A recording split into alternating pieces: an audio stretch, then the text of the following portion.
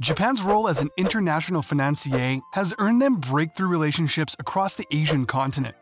The East Asian Powerhouse has been cooperating through aid, loans, or even donations in bid for helping build some of Asia's most promising countries.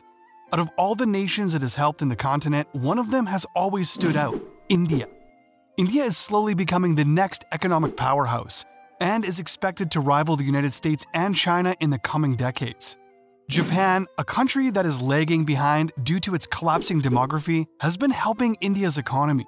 Its assistance ranges from equity acquisitions to technical cooperations, and most importantly, as for our today's topic, debt. Yes, Japan has always been a lender to many nations, and India is no exception to it. Japan is doing these through many factors, from its official government representative known as the Japan International Cooperation Agency, or even through private institutions, like those Japanese banking companies. And this form of loan to India has helped push the country to build infrastructure. And to top it off, it is also known that India has always been a top recipient of Japan's ODA. So the most important question is arguably, how much is it? How much does India owe Japan? How much did Japan lend to India? Well, it is quite a difficult figure to summarize. First, what we need to understand is that Japan has been lending to India for decades, and some of them have been paid, some have not.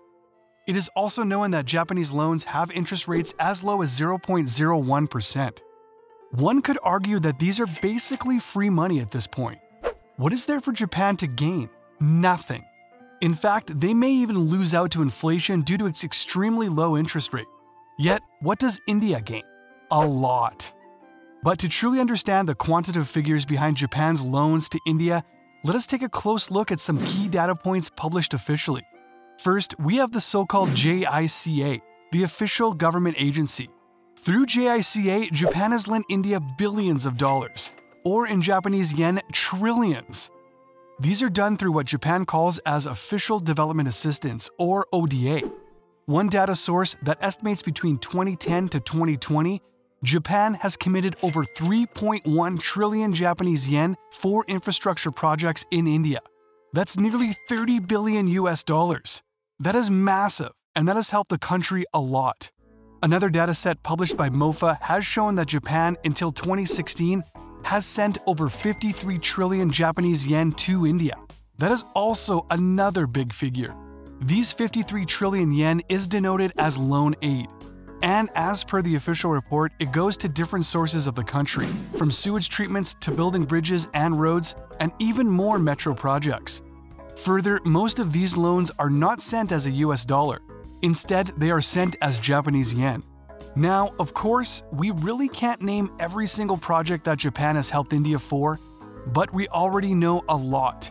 And to give just a few examples of some of the most significant, these are the dedicated freight corridor project, where Japan has sent over 116 billion yen for its Phase 2, to the Mumbai-Ahmedabad high-speed railway, which, according to a March 2023 press release, saw the disbursement of over 300 billion Japanese yen.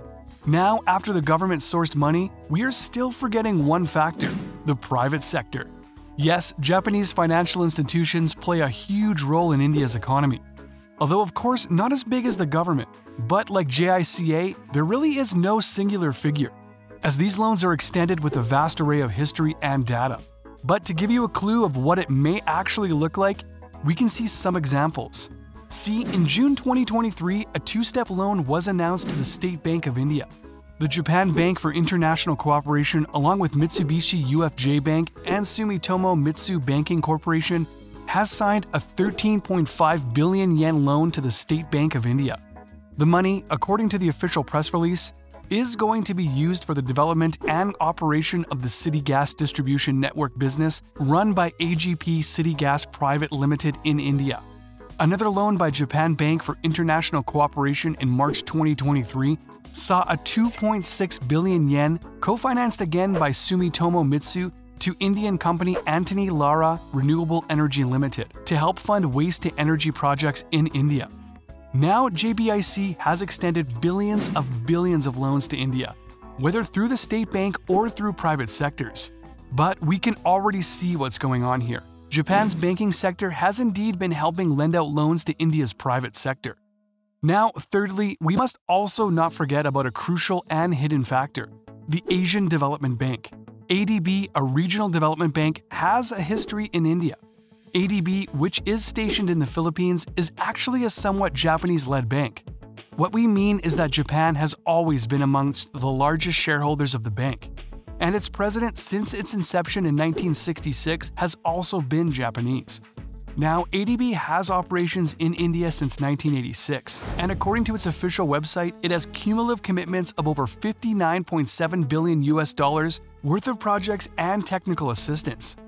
You may already see just how important India is to Japan. Not only are they present through official ODA, through Japanese banks, or even through a regional development bank stationed outside the country, they are basically one of India's, if not actually India's biggest development partners out there. The funny thing about all these, as we noted earlier, is that Japanese loans tend to come with very small interest rates. You can see these through the official JICA website, where they publish individual projects along with details about interest rates, length of repayments, and other minuscule details. But what really matters is that most interest rates sit at 0.1 to even 0.01%. And as we noted earlier, if India takes out a loan that has an interest rate of 0.01%, then it would be a huge win for the Indian economy. For the Japanese economy, on the other hand, how can they profit from 0.01%? It would be a no-brainer to just invest it in other investment vehicles out there. Yet, they still chose to lend it to India. Now you ask why? Well, it's simple: diplomacy, regional stability and security, historical ties, trade relations, and economic considerations. But most importantly, of course, it's all about diplomacy. These low interest rates not only boost Japan's diplomatic relations, but also influence trade and reputation. So, at the end of the day, we can say it's a win-win situation. But anyway, do let us know what you think. Thanks for watching.